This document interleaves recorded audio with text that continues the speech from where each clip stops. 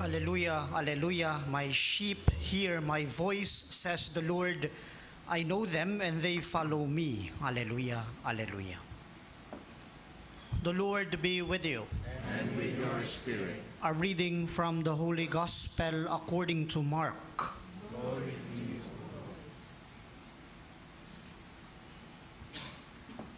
Lord. On leaving the synagogue, Jesus entered the house of Simon and Andrew with James and John. Simon's mother-in-law lay sick with a fever. They immediately told him about her. He approached, grasped her hand, and helped her up. Then the fever left her, and she waited on them.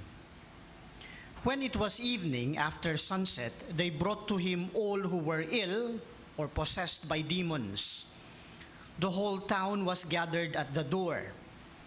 He cured many who were sick with various diseases, and he drove out many demons, not permitting them to speak because they knew him. Rising very early before dawn, he left and went off to a deserted place where he prayed. Simon and those who were with him pursued him, and on finding him said, "Everyone is looking for you." He told them, "Let us go on to the nearby villages, that I may preach there also. For this purpose have I come." So he went into their synagogues, preaching and driving out demons throughout the whole of Galilee. The Gospel of the Lord. Praise to you, Lord Jesus Christ.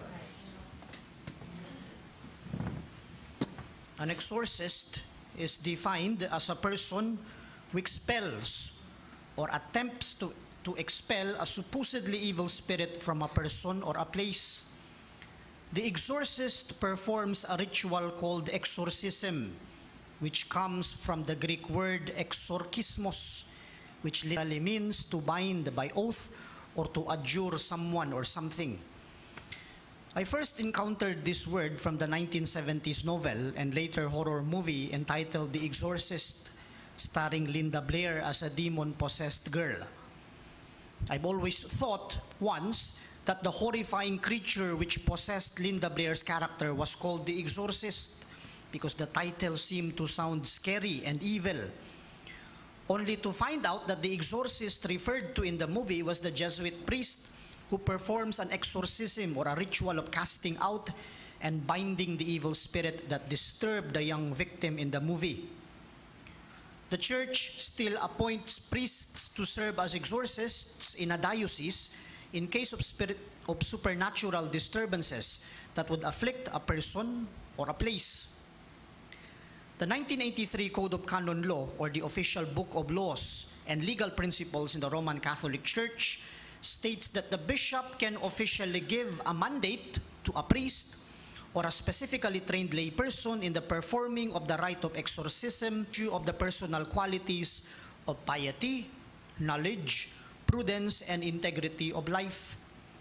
Maunang dunay special gayud nga ministry ang usa ka pari o laygo nga mangadji sa pagampo sa exorcism, kay gitahasan siya sa obispo nga mahimong exorcist sumala sa iyang personal nga pagsaksi sa Kristohanong kinabuhi o kamatuoran sa iyang pagtuo o kaalam niining maong pamaagi sa ritual.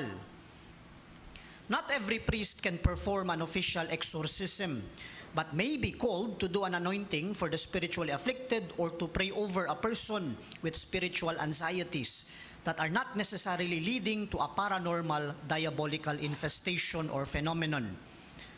Sa kanhi nga parokya diin ako na destino sa Zamboanga, daghan na sa ug higayon diin bisan dili ako ang opisyal nga exorcist sa diocese, apan kun dunay nanginahanglan og pagampo o pangadji kay gisamok sila sa espirituhanong kabalaka og panghuna-una og disposisyon isip usa ka pari bisan pa man dili takos panagsa apan gikinahanglan kining mga tawhana og pagampo aron malingkawas sila sa unsa may nakapasamok nila sa kinahiladman sa ilang kahimtang. Praying over a disturbed person and sometimes blessing a haunted place can seem pretty easy if you follow the ritual and the prescribed prayers. But the challenge is more on encouraging the afflicted person to seek emotional and spiritual support from one's loved ones and friends, while also motivating that person to be more open in receiving the sacraments of the church, not only for their protection, but also to experience indeed God's intervention and healing presence amidst whatever disturbances they may experience in life right now. Sometimes, places needed to be exorcised too when they have been considered containing an atmosphere of trauma due to a past event or tragedy connected to that place. It's sometimes easier and much more convenient for a typical priest to dismiss a disturbed person as just psychologically distressed or matod pa sa pulong sa usa ka pari, wala na giyawaan, gigutom ra na, maunang pakan-a aron dili siya mag-wild diha. But some disturbances have a deeper root than just emotional stress and lack of appetite. That is why we still need the ministry of exorcism from time to time. In today's gospel, we hear of Jesus' ministry of healing and curing those who were afflicted with evil spirits and supernatural disturbances. While some of these illnesses mentioned in the reading may possibly be psychosomatic or neurotic in nature, doubtless that Jesus attended to their immediate need. This is to underline the fact that Jesus came to cure not only physical, germ-induced illnesses as a modern doctor would do in his hospital or clinic. Jesus also came to provide a holistic, complete healing of the heart and soul, which is the seat of the human person's essence, where at times that person can experience imbalance, anxiety, and psychospiritual distress. Here, Jesus acts as an exorcist. He casts out whatever distresses that person's mind and soul and makes that person whole or balanced once more.